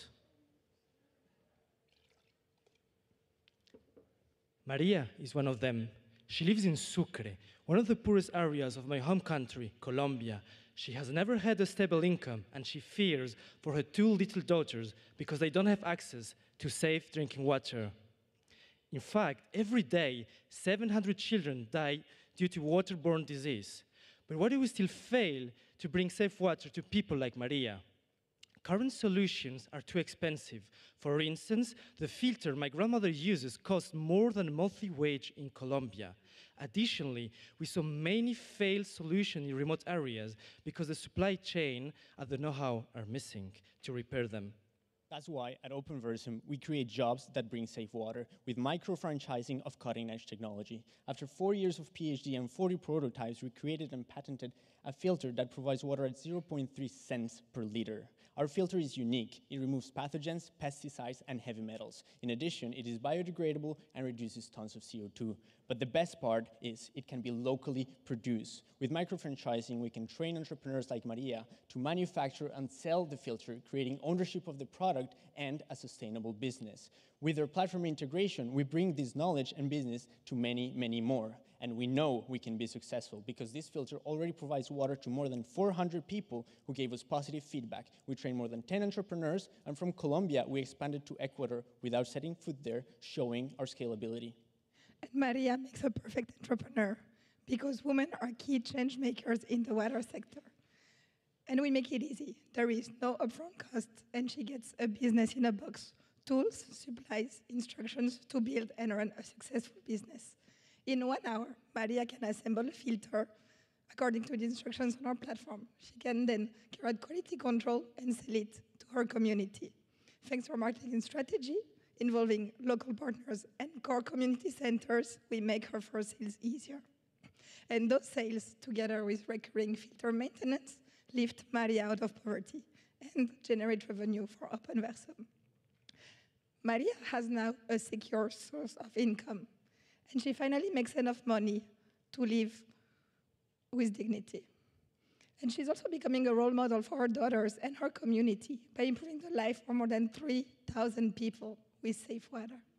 And this is just the impact of one Maria. Now imagine hundreds of Marias. And by 2024, when we break even, we will have over 1,000 entrepreneurs. And these entrepreneurs escape poverty and bring clean water to 1.5 million people that now regain their time to go to school or work.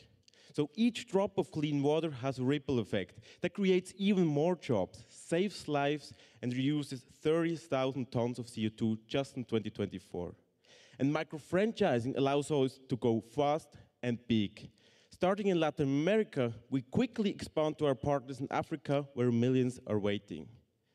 And these local and global partners already trust us. And together, we'll continue to create value. With our team that combines two realities between Colombia and Switzerland with different expertise but one shared vision, which is to empower local entrepreneurs to improve their lives in their community. But time is running because climate change increases the global water problem. But the good thing is we have the technology, we have the team, and we have the business to provide millions with clean and safe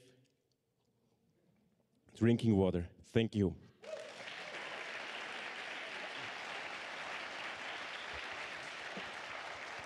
Great job. Openversum, guys, great job by them there. We're going to open it up to the judges for questions. I'm going to start off with Meg right here. I love the micro-franchising model. I think it's brilliant. I would love to hear a little bit more about your competitors, just knowing that water filters have been around for a long time. Yeah, so this is actually a question that Laura would normally respond, but because of her voice, which said I will cover her. So within the competitors, we outcompete all of them because we are cheaper priced for a very high efficiency. And we remove heavy metals, pesticides, and pathogens. But in general, the problems are not only that it's the filter itself, but the implementation. And that's why micro-franchising actually, our filter is designed that it can be locally manufactured by people like Maria to be distributed to the last mile, so where people really need it. Erica, you also had a question. That was exactly my question. Oh, that was exactly your question. See, something great minds think alike. Janice, go to you. Yeah, first of all, I'm going to ditto on that micro-franchising expansion model. That's incredible on so many levels. How are you protecting your patents, and how are you looking to further monetize as you move across the globe? This has potential. Well, the patent comes from Oliver's PhD, and we want to protect it, having each filter being unique, and each user can scan a QR code and check that is verified that this is the authentic product that they're getting. And this integration with the cloud technologies allows us to make it in the world. David? So you mentioned $3,600 a year in revenue. Is that cash in someone's pocket, or is that revenue? And has that been, whatever it is that enough to sustain a family or a person for a year? And has that been proven? Yeah, so this is $300 a month in Colombia is way more than a minimum wage. And actually, in the rural areas where I live, they normally earn less than the minimum wage or even nothing. So, Yeah, exactly. So with this money, they're able to live and to give food to the families. Manish? tell me a little bit about the supply chain. How are you going to get water, and then how is this filter is going to work, and then how the distribution going to happen to each household? So let's say example how we actually do it today in Ecuador. We have a local NGO in place that actually does the whole supply chain. In Quito, they have a place, and in the rural city, closest city, they have the storage space. And together with local partners, we will do the supply chain. And the second part, where we don't have a local partner yet, in each of these places has a connection to agriculture. And so there is already a supply chain. They have a connection to the local market. We've seen that, but we just need to find them, connect with them. All right, Janice. Yes. How committed are each of you to this organization, this company, and how is that documented? Yeah. So after 40 years of PhD, I was more than lucky to find these amazing team members because we combine so many different expertises. I don't want to talk about me, I want to talk about... So we have on the left data science, which comes from environmental engineering and now knows everything about data science. Laura, our water expertise that not only helps us to scale with water filters, but whole sanitation and water management. And then we have impact evaluation expert and public management who helps us with all the partnerships. That's great. My question leans more in how documented are you to continue with this company? Were you to be given an investment? Unfortunately, we're out of time for questions. Saved by the bell. Saved by the bell. Sorry, but great job. Open versum. Thank you. Appreciate it, guys. Well done. Sorry about that, Janice. We were unable to get that last question in. Saved by the bell there. Saved by the bell indeed. Our next team that will be coming to the stage for their presentation is Team Breer. They have a fantastic presentation. This will be our sixth. We've moved through this pretty quickly, guys. We are at the sixth and final presentation, and then all the pressure is on the judges and for us to wait and see. How's everybody feeling? There we go. Everybody enjoying their Tuesday afternoon. Just a little bit more with this setup here. This should be a good one. The judges, you have your products in place. So that looks good. Move that over there.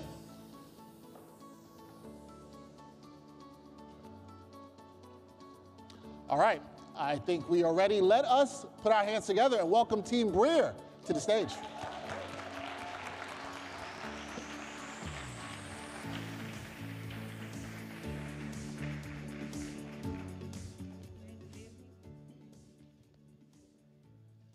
Look under your chairs. There is a surplus slice of power to change the world. We are Breer, and we believe bread is power. This is Hong Kong, Breer's home. But behind these tall buildings are 1,600 hungry, homeless people. This is in a city where 1,800 tons of bread is wasted every day. So we decided to collect this bread and donate it to the homeless. We thought we were helping, except we weren't. Look said, I don't need this. I need a job, so I never have to wait for you to give me food again. That day, we knew that bread didn't just need to feed the homeless, it needed to employ them. So we joined our quirky minds, supported by industry mentors, to learn brewing and create bread beer. This sustainable beer, made by replacing barley with surplus bread acquired for free, has already led to the hiring of 60 underrepresented individuals full-time and saved 9.2 tons of bread. We launched in August 2021 after 20 pilot brews, 30 pop-ups, and 5 blind tastings, and today are in over 150 stores with $500,000 in competition money. Our low-asset model involves contract brewing, renting breweries' machines and licenses while taking charge of the brewing value chain. Our 11 logistics heroes, who were once homeless, contribute by collecting the bread from our bakery partners. They now earn 1.6 times minimum wage. Next, beer is brewed. We trained 45 and hired 34 ethnic minorities to curate and execute our recipe. They have created 6 products. Finally, beer is packaged. So we hired 15 special needs design whizzes to contribute to branding, receiving media attention worldwide. We've gained $40,000 in revenue, selling 20,500 units, each saving 0.7 ounces of bread. Tapping into the $569 million beer market, we produce our beer at $1.5 and sell B2B at $4. In 2023, we expect $750,000 through confirmed pre-orders from Starbucks and Pizza Hut. This success is because 18 to 34-year-olds with a drive for sustainability and high spending power purchase Breer for its mission and repurchase Breer for its taste, branding, and community. Breer is an option for 630 million individuals to drink their favorite beverage while creating impact. We innovate the world's 3rd most consumed drink with Alfree, our non-alcoholic beer, BOC, our coffee stout, and Base, our pizza crushed beer. We need the Hult investment to scale fast, with plans for a Singapore launch in 2023 with confirmed brewery partnerships, and have letters of intent from Panera Bread for a 2024 USA launch. By 2024, Breer will go from having $40,000 to $2.5 million in revenue. Breer will go from saving 9.2 tons of bread to saving 160.2 tons of bread. Breer will go from hiring 60 individuals to hiring 2,017 individuals. Yet, there are too many slices of power to stop. We have ready prototypes of healthy probiotic drinks made from surplus bread and supply grains post brewing as animal feed to farmers. The slice of bread in your hands today can change the lives of many like Alok. And today, you have the power. Join us as we create taste from what was once waste, and we toast to change. It'll be beer soon. Cheers!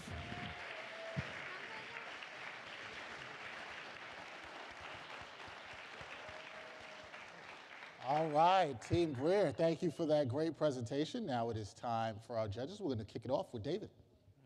Thanks. If I understand correctly, you sell this can B2B to the supermarket or a place for $4.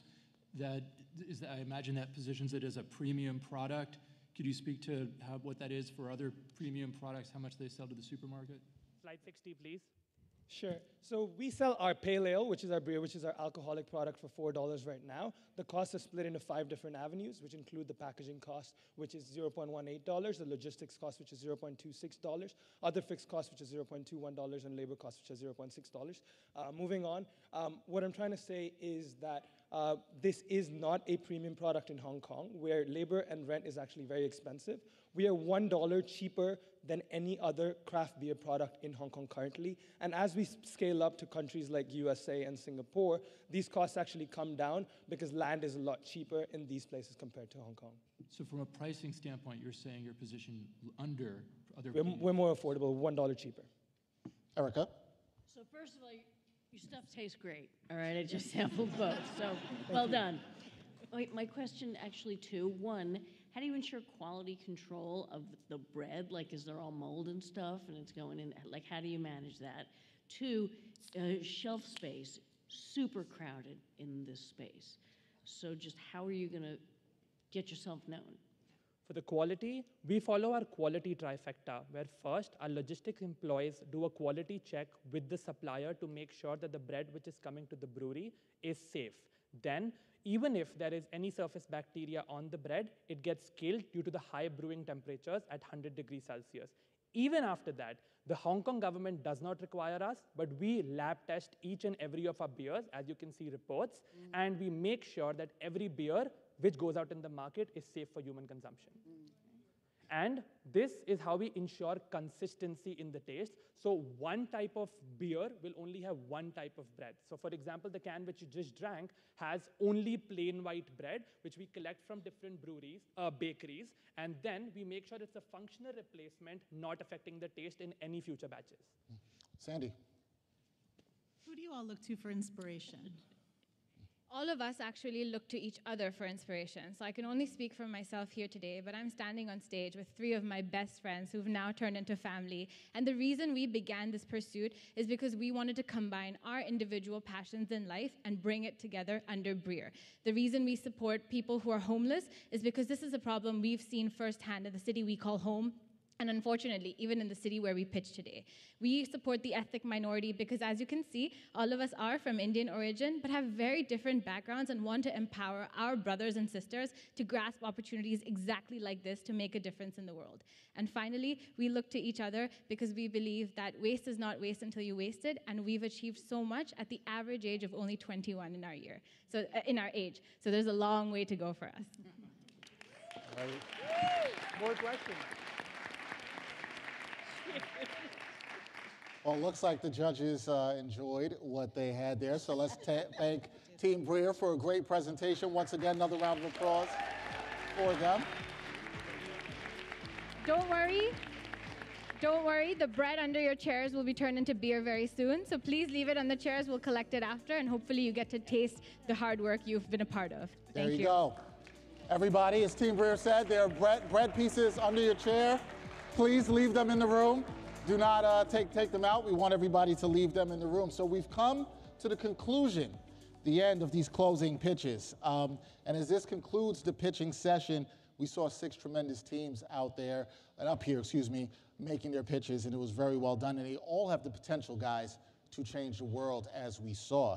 Now, judges, I said it before, we know you guys have a very difficult task here, but now it's up for you to judge these teams, and we know that you are up to the task. So what we're going to do, guys, is we're going to take a break while the judges deliberate. And for those of you in the room, we invite you to view and visit our showcase, where the winning teams from 2020 and 2021 are ready to share the progress that they have made with all of you.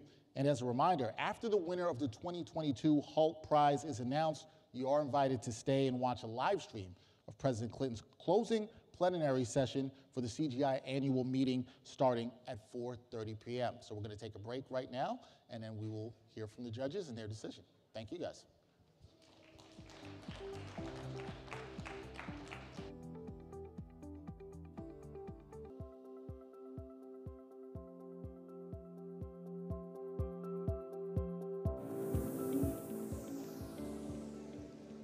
Hi, everybody.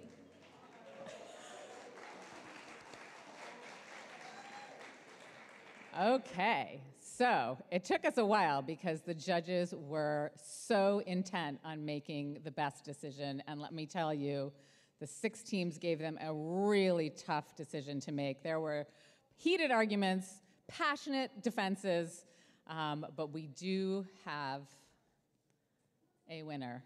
But before we talk about the winner, I want to take a moment to do a few little thank yous that I hope you'll join me with. First, for Dexter for having been such an awesome MC for us.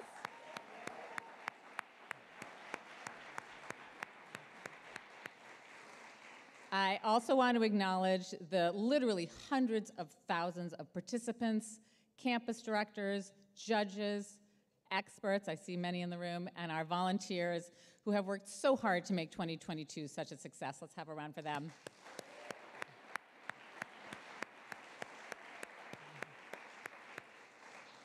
And most especially to our Hult Prize staff who are around the world. I know many of you are watching from home, and we have lots in the audience here today.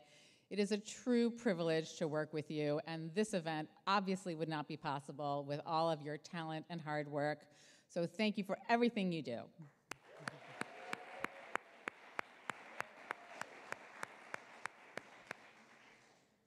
Okay. To announce the winner of the 2022 Hult Prize Challenge, we have a leader who has spent his career championing equity, fairness, and meaningful employment. Today, he serves President Joseph Biden as the U.S. Secretary of Labor. I'm fortunate to have called him my boss when I was at the One Fund Boston, and he was serving as Boston's beloved mayor. Please welcome to the stage Secretary Martin J. Walsh.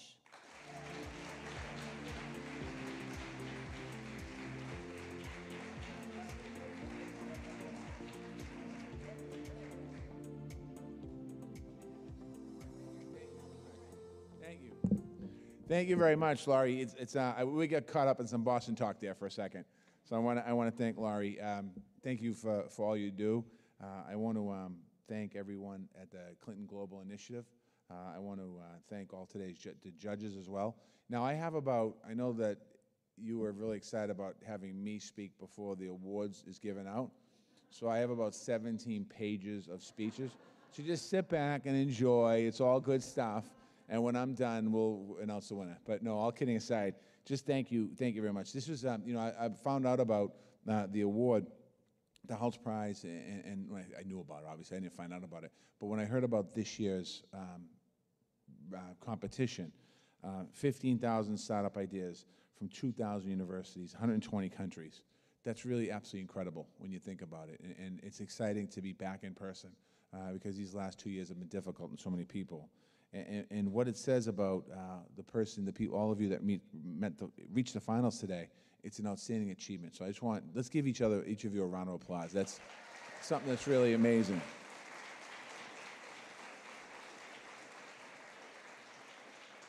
And I'll tell you, I have a different appreciation for young people and talent today. I spent, as Laurie mentioned, I spent 7 years as mayor of Boston before I was a state representative in Massachusetts. And for the last 2 years, I've been the Secretary of Labor, and I've had a chance to go around the country. And when you see so many young, talented people in America that want to do great things, and quite honestly, around the globe that want to do great things, it's absolutely amazing to see. And I want to just, expect, as after today, I expect we'll be hearing a lot more from each and every one of you in the future. And I just want you to remember the name Marty Walsh. So when I do call you and say, at your company or business, when I say, listen, I recognize you at an event, don't forget me. So I hope you don't. But this year's call to action could not be more timely, getting the world back to work by creating meaningful work opportunities. In other words, you're helping me do my job. And I was speaking earlier today. We had an interview in front of a bunch of people, and we're talking about the future of work and what it's like. And I was talking about how the world's different. And the pandemic did a lot of some very difficult things and bad things for us. A lot of people lost their life. A lot of families are struggling. But it also did a lot of incredible things for us that allowed us to rethink the way we live, to rethink the way our workplace looks, to rethink the way that our life is and our culture is. So it has given us that opportunity. To build a business right now that will last, will employ at least 2,000 people by 2024 while creating a positive impact is really important. This is the work of our time. Right now, as we said, coming out of the pandemic, in the many years to come, we'll continue to address all of the world's challenges. Public health, we obviously saw that with the crisis. Clean energy, we've seen that. The President Biden just passed significant legislation on the IRA, Inflation Reduction Act, that has a big component of that clean energy, and really thinking about where we are as a country, as a world. Racial and gender equity. I don't think it's any surprise we saw in the middle of the pandemic here in the United States of America when George Floyd was killed. I was the mayor of Boston, and we were tackling that issue head on again. And I don't know how many more times that has to happen to a young black person in our country, but we have to continue to address that. And if you take that around the globe, it's happening all over the place. We have work to do. They all depend on creating opportunities for working people to thrive. The focus of the President Biden's administration is that. President Biden laid out a plan at the beginning of his administration to bring people back to work. Nearly 10 million Americans that were out of work during the pandemic have come back to work. The President also started with public health, addressing public health through the American Rescue Plan, making sure before they became controversial. All of a sudden, I remember when the beginning of the pandemic happened, everyone said if there was a vaccine, we'd take it. And then when we get the vaccine, half the people saying we complain about the vaccine. But President Biden got 280 million vaccines into arms in America, something that was really important and also worked around the globe. He also turned our infrastructure investment to rebuild our communities and make more growth possible. Follow that up with the CHIPS and Science Act about research and development and creating job manufacturing here in the United States of America. Follow that up with the Inflation Reduction Act, a focus on clean energy production, through innovation and good jobs. Each of these measures addresses a major challenge by creating good jobs for working people. But we don't create good jobs from the top down. We create partnerships with the private sector, and that is going to be very important for our economy as we move forward by promoting innovation and investment. At the Labor Department, our purpose, one of my jobs is to support working people. We launched something called the Good Jobs Initiative. We partner with private sector employers to make jobs being created that are providing meaningful opportunities and a good quality of life for people that get those jobs. But the fact is, in the United States and across the world, we're just getting started. The impacts of the pandemic are still being felt very unevenly. Generations of inequality continues to put millions of workers around the world at a disadvantage, often due to their race, their gender, or their disability status. Climate change is already upon us, one of the issues that we talk a lot about. And we have to make sure technology is being used to empower our workers, not exploit them. So the work that all of you have done to meet this call to action is exactly what our world needs. And I want you just to think for a minute, as a government official working in a presidential administration, I want you to understand the impacts that this competition, what you've done, is going to have on the rest of the world. You are focused on creating jobs and lifting people up rather than holding them down, and provide people with the dignity of making a difference in their community and in the world. The fact that so many brilliant young people came together, have put their talents and energies into this goal, gives me tremendous hope for the future of our world, not just the United States, but of our world. So I want to thank each and every one of you, everyone in this room, once again, for all that you've done. I know that in some ways you're competitors. My remarks say competitors. I don't like to use the word competitors. You're actually moving our world forward. I want to say thank you for that. And I get to announce the winner in a minute, but I have to do some house cleaning things first. I have to bring the judges. Where are you? Come on up here, judges, please.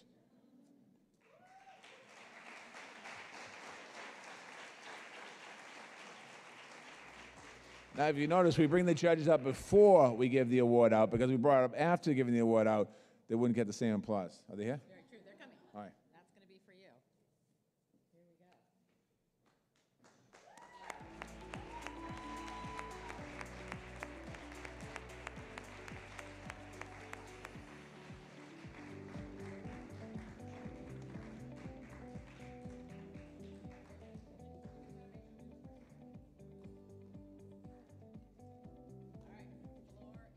Okay. All right. Now, I've never done this before, announce a winner. I've never been handed a card.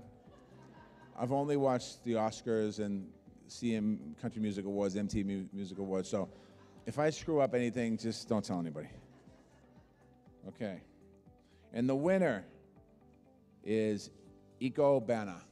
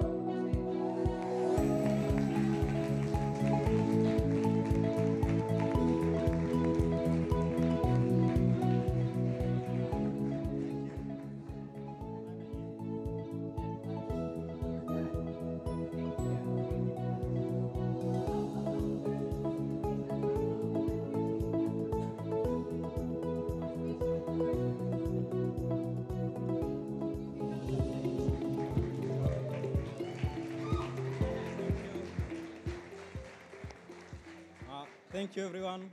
To the judges and dignitaries, I want to appreciate them for believing in us. And this win is not only for us, this win is for our sisters and your daughters. We believe in changing the lives of girls all over the world, and we thank you. I'm very happy for this, and I really appreciate. Thank you. And one more thing before I leave this. I want to challenge men that menstrual space and menstrual hygiene is not only a woman's problem to solve. It's high time men to stand up on a global stage and talk proudly about menstrual hygiene. It is not a problem for women only. This is a human problem, and menstrual hygiene is a human right. We should believe in our girls. We should give them the opportunity. Menstrual taboos and period poverty is not only a problem for women. Let's stand up as men and support our girls. It is through us that we will end this period poverty, and thank you.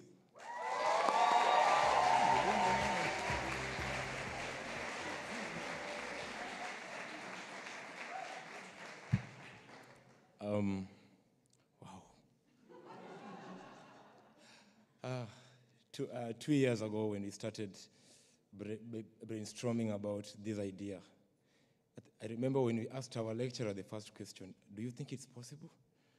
She said, do you think it's possible?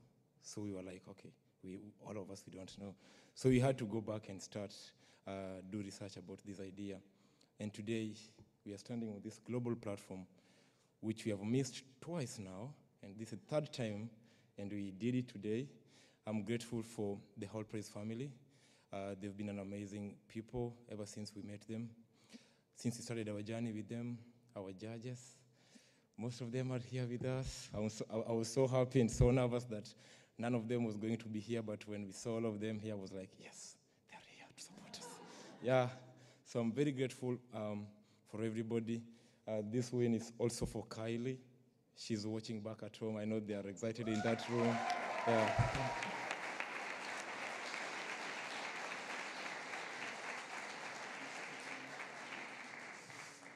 Yeah, and through all the problems we've been through, we've taken them as challenges because we didn't manage to pitch our idea at the Global Accelerator face-to-face. We were online, and it was difficult if you know the Kenyan time and the Boston time.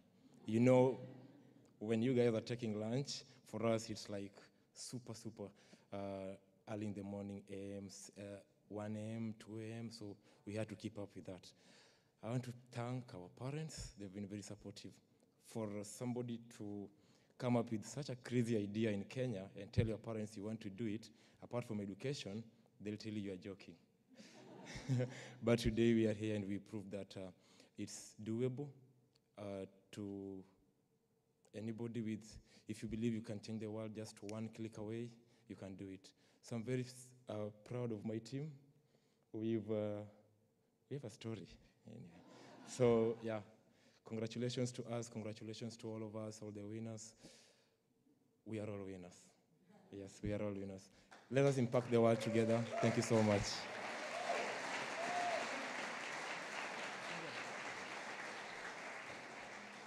Wow.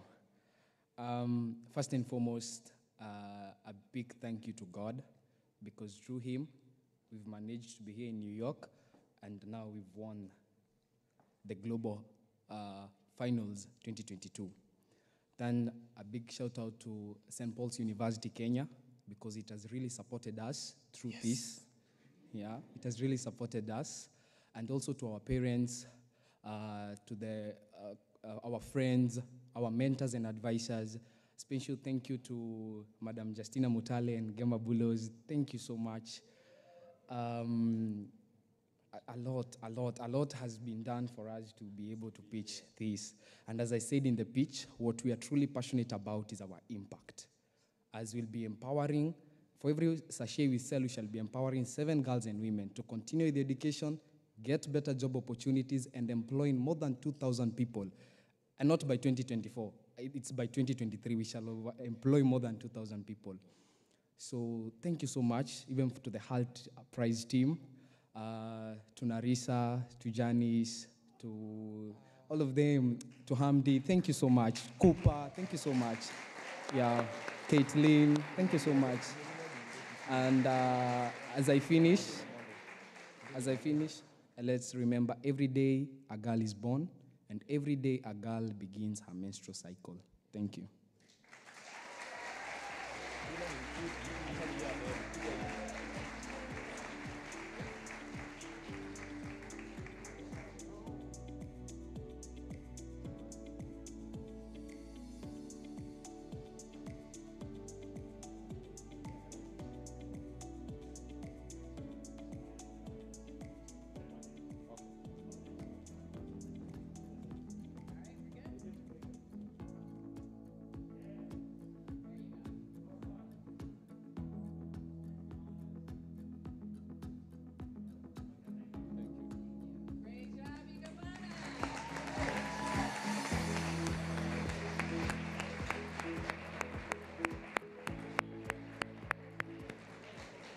Wow.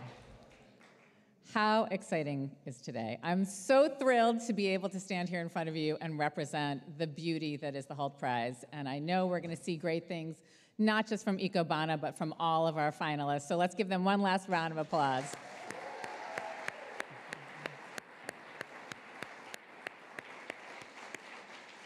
For I know there's a huge party happening in Nairobi right now, so Nairobi, we see you. Thank you for joining us from all around the world, all our friends who've been online patiently waiting, some of you staying up till the middle of the night. Thank you for joining us. We are going to close our program now. For those of you in the room, you're welcome to stay and watch President Clinton's closing plenary. But to all who came out and supported the teams and for everyone who pitched today, we are eternally grateful, and we wish you all the best for the rest of your night. Thanks so much, everybody. Good night.